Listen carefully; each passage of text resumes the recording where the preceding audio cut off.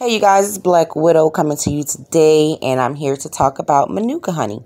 Using Manuka Honey in your love jar spells or in your money wealth jar spells. I had a few clients ask me about what's the best honey to use, and I use Manuka Honey. The spirits love it. It's very powerful, it's very strong, and it has many benefits if you just eat it alone. So use it in your spells. Right here, I have a money jar that I use.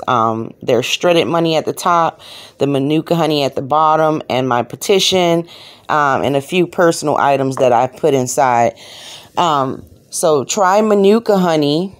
Make sure it's the right Manuka Honey, not the fake Manuka Honey that they have out here.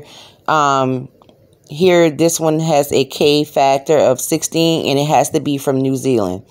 So, if any of y'all have any questions about this, you want to know how to write your petitions and how to do a honey jar using the Manuka Honey, just go ahead and shoot me an email and I'll help you out with that. Again, these are good for money spells and little small love spells. Now, if you have a serious situation, of course, a honey jar is not going to help with that. You'll need something more like a ritual or some work done, some strong work done to help with that. But use Manuka Honey with your money spells. You'll see the manifestation is faster. The turnaround for your spells, you'll just see positive results. So think about using Manuka Honey in your jars. Okay, bye y'all.